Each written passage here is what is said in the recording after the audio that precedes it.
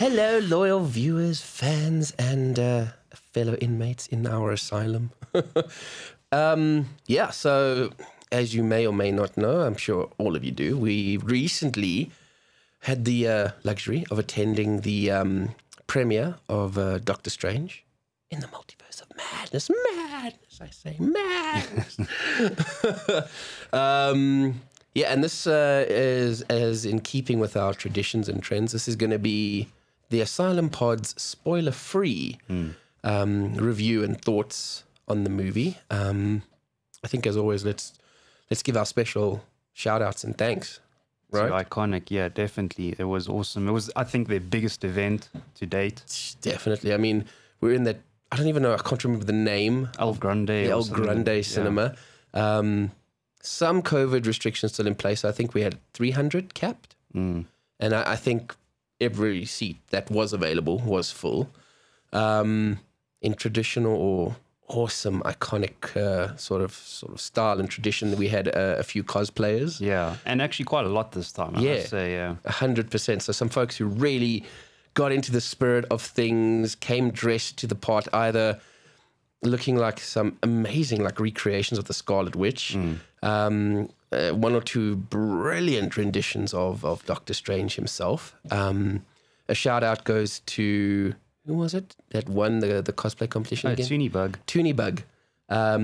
She looked amazing, that costume over there. And then we also had And I don't know if you were going to say, but we had honorable mention. We had like a marriage proposal. Yeah, that's exactly what I was going to say. Nice. Have a look at our Instagrams and stuff like that. I think we've been tagged and or shared those particular event. I mean, it was unexpected from my side.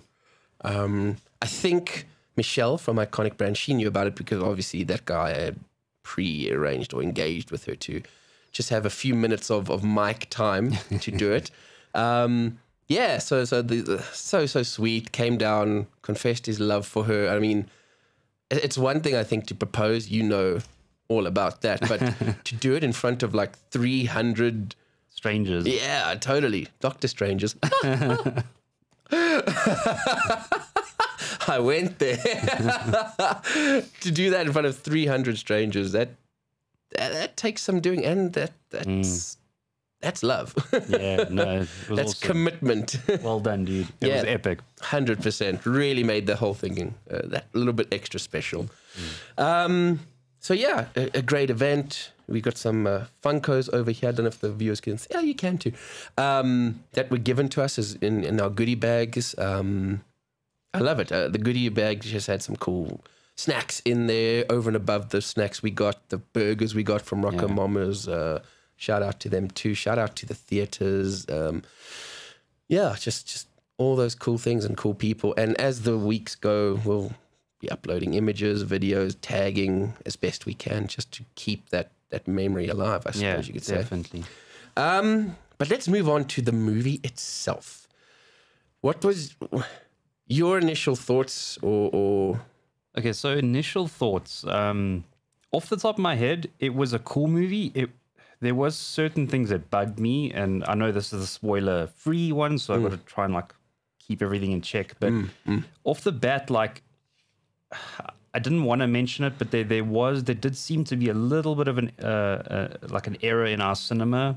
Right, yeah. The audio was, and I ignored it at first because I'm an audio fanatic, and then when you and Kira picked it up, I was kind of and there was, so just to give you guys it was a little bit, I think it was a censor channel, there were certain dialogue things that were just really soft. Yeah. Or even inaudible Yeah. at certain points because of the surrounding explosions or whatever was going on. Yeah. So that was a little bit of a distraction, but I mean, that's got nothing to do with the film. It was an experience thing, not the film. Yeah. Other than that, I know they went for something different, and the horror aspect I loved. The Sam Raimi stuff, director stuff, Scarlet Witch was freaky in certain parts, more than I thought they were going to go. Yeah. Now, this is a little bit spoiler, but for someone who hasn't watched it, won't know, but there's a part where she's looking and she comes out the mirror, and it's so Exorcist. It's whoa. some of the visual effects, which I'll get into in our spoiler video, bugged me. I thought they could have been done better in this day and age. Okay. Not any of the superpowers, it's other stuff. The pacing to me was weird, like how they jump straight into, like, the beginning is bang. Like, I like movies to ease me and, like, take me to dinner first. Like, yeah, okay. I don't know, like, and I know that's just a creative choice. Sure. The score was awesome. The music was really good. Danny Elfman made Night Before Christmas and all sorts of things. And there's that one specific scene where they, like, with again, jumping to spoiler, but yeah. So overall, man, I liked it, but there were definitely certain things that I feel that they like just did for the sake of pushing the movie forward. Where, and again, it's so hard, dude, not spoiling, but yeah, what did you think? Like, overall, I also enjoyed it. I was surprised by Sam Raimi's done he did the original Spider-Man, and those were not horrified at all. Yeah. Horrified, if you want. But I liked it. I liked the horror angle, the him going back to his horror type roots, etc. Was it Evil Dead or Evil Dead? Yeah. And this follow-up, the sequel, I forget what that one was called, or both with Bruce Campbell in it. Yeah. I like that cameo. There was some cool cameos in there. Definite fanfare and fan service to all the Marvel fans out there. Some that we suspected based on the trailers we'd seen, and voices we heard in the trailer and stuff. So that was awesome. And then one or two that I did not see coming in, and I lost my shit. I was like, oh my God, that was amazing. So that really, I dug. It's a difficult one because one of my initial thoughts is when you're doing a movie about multiverses, I thought there'd be more to that. I thought there'd be more glimpses, visual things of, like, as an example, show us 50 different Iron Mans, as an example, or give us glimpses at multiple different Doctor Strangers and or Scarlet Witches in different things. They do it, but I thought the scale could have been much more grand and bigger on that kind of thing. I mean, I cast my mind to something like the original Infinity War, where, it's Adam Warlock's normal side, Adam Warlock's evil side, and the evil side creates doppelgangers of everybody. And yeah, just the way they did that was so cool. Multiple different versions or incantations of oneself. If I look at DC's Crisis of Infinite Earths, multiple different Supermans, Flashes, etc., all coming together to save these multiverses and universes and things of that nature. So, it was a movie that I think needed an Avengers level budget, but probably didn't have it. But saying that, I loved it. I walked out of there.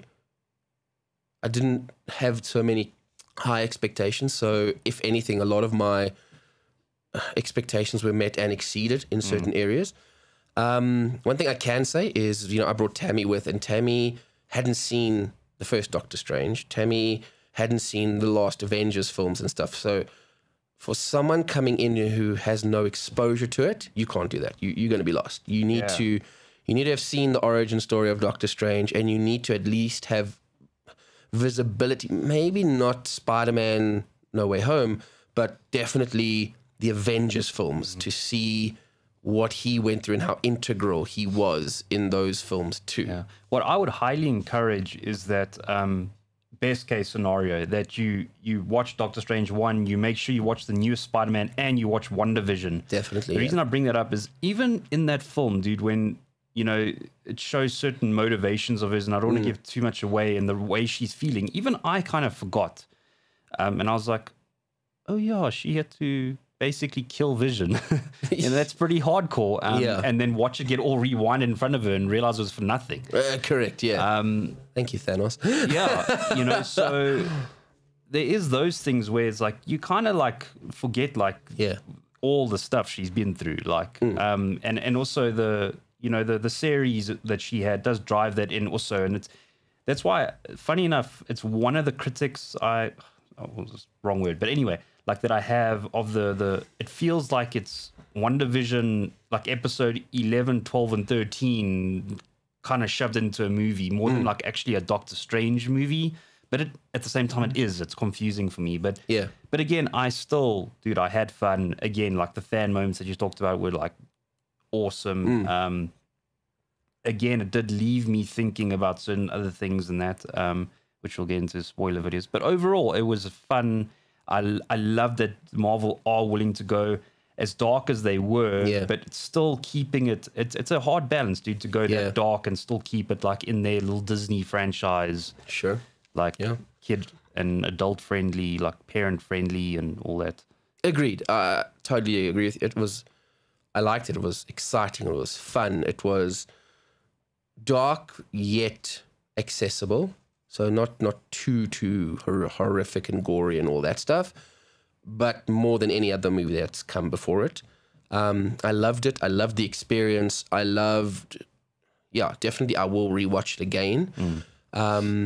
But for me, still, the only caveat is it's not something that you can go into raw. You need to almost brush up and do some of your homework or previewing to take this on. Which even America Chavez is like alone. It's kind of the first time we've really been in, and I must say, like her and what's his name, Doctor Strange, their chemistry was really cool. Yeah, agreed. It's a testament to what a good actor he is. I'm not saying she isn't, but I'm just saying they're both really good together. But again, like so already you're like, okay, well I need to figure out who this is and see her motivation. So you've got, like you said, you've got to have everything behind you as just a given. Yeah. So for me, it's a comic book fan, comic geeks movie more than the general public. Every person can come and watch this. You need to have. It's the first Marvel movie that I can say that you really do need to have some prior viewing to it. Yeah, that's true. And last one thing I will say is, even though you need all that back stuff, I think what you said is actually such a good point where it feels smaller than it could have been. And I think it's because they're realizing how complicated the multiverse is, but they need to simplify it in like Disney aspects. Yeah. So I think that is a part of why they made it smaller. I mean, Disney have so much money, so I don't see why, but you never know. You never know. For sure. So if you had to give it, do we do our ratings now or in the spoiler movie? I don't know. I think let's do both. We might change it in the other movie after we unpack it. I do want to say that though, like our 5 rating makes things really difficult. Like if it was out of 10, like you can be more specific, but I don't know if that's a blessing or a curse. So like, but anyway, go for it. How many eyes of Agamotto would you give it? I'm going to say 4. I'm with you. I'm also on 4. 100%. Yeah. Yeah, because the things I don't like, I can overlook. So, agreed, for sure. So it doesn't ruin it or whelm me. I'm like super excited, super hyped about it. But it doesn't get a 5 for me because it's lacking. It doesn't even get a 4.5 for me. Yeah. Because there are 1 or 2 things that I feel they could have done. So yeah, 4. So definitely get out there and watch this movie, but do your homework.